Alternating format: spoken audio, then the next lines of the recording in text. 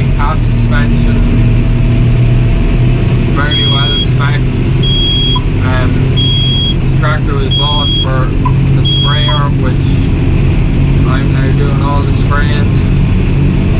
So I'm using this on the sprayer, and it's getting quite a lot of road work just because 50k, and the front loader we got forks and stuff for it, so I can go away and draw straw or do bits and pieces like that, and don't need to be bringing a loader to the field.